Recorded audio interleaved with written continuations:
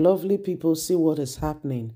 We all know that a new king in Oyo State has been installed. But before the king sat on the seat, we saw that Pastor E.A. Adeboye sat on the seat first. That's the picture there. That's the king and his wife standing, on the other side. Pastor E.A. Adeboye sat on the seat first. And, they've been waggling their tail and tongue like when you see the puppy sees the owner, they begin to waggle their tails and and jump for excitement. So it's caused a lot of controversies on social media, with everybody asking why will the king permit, the monarch permit that Pastor Iya Adeboye sit on the seat. And I'm saying, hey, my dear, you don't understand. Probably is the king that say you have to sit here first before I sit here. Don't forget that very monarch was supposed to be a pastor. Yes, and he resigned to say, you know what, I want to do this work first of all. Please don't forget to give us a thumbs up, like us, share, subscribe. Let's get all the details. Misreactions trail pictures of Pastor E.A. Adeboye sitting on Oyo Monarch's throne.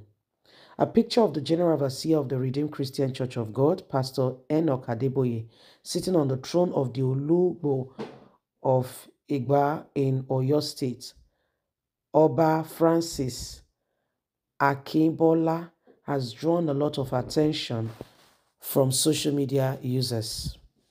The picture, which was first posted on X on Friday by the Redeemed Christian Church of God Public Relations, has since generated different reactions from social media users. Why some citizens condemn the clergy for sitting on the monarch's throne, others blame the king for permitting it, saying it is an ancestral throne. It is a throne for the ancient and not just where you should permit a pastor to sit. Reposting the photo on X on Sunday, an ex-user Anuolua wrote, Pastor E. Adeboye, can you imagine? He was telling Pastor E. Adeboye to stop disgracing our heritage, that he is a real or your son. Do your thing, respect our culture, and let us do our thing. Don't tarnish the name of our gods you have built, because your Yoruba stand is against this act. You are not a Christian, so you don't want any other person to practice what they believe. Another one said, my stand on this is that Baba Adeboye is doing this intentionally to ridicule the Yoruba Obaship.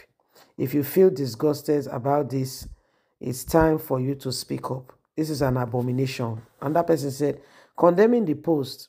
Another Twitter user says, I feel the blame should be placed under the feet of the Olugbo, who on what basis will he stand up from his throne and allow Baba Adeboye to sit?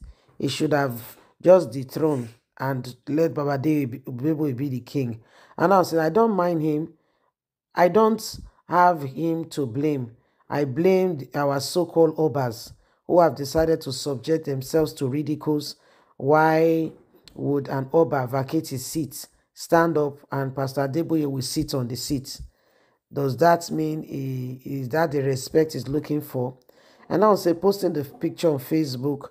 I see nothing wrong. I see nothing wrong. He's just my dear. Some people wrote unthinkable things. There's not everything I will read. Another one said, Pastor Adeboye is an ordinary man and is not a ghost, but he placed himself in the position of a god by sitting on the throne of the traditional king. It is no doubt that God comes first. Pastor Adeboye is not God. So if you want to position yourself as God, you are not God. And that one said, the Bible says that we are kings and with Christ. So Pastor Adeboye is a king because he has the King of Kings on his side. Another one says, Pastor Adeboye on Friday took his church evangelism program, Let's Go Fishing, to Surulere in Lagos. So, people have different opinion. But let me tell you something. The king was the one who stood for Pastor Adeboye. For him to stand for that Pastor Adeboye, he did it intentionally. Don't think Pastor Adeboye told him, stand up, and he stood up. No. He intentionally asked Pastor Adeboye to sit on that seat. So people who are waggling their tongue and all that, I just feel you are just wasting your time, to be quite candid, because the man wanted Pastor Adeboye to sit on that seat. Do you know what people are going through? You sit on the seat and you cannot stand up again, So he knows exactly what he's doing. He knows. Okay? So for him to say Pastor Adeboye should sit on that seat, he knows. So it's really glaring. It's clear for all to see that this is the next line of action. This is what is going on, and everybody should understand it. That as it stands at the moment, we're not going to sit back there and allow the same thing over and over again.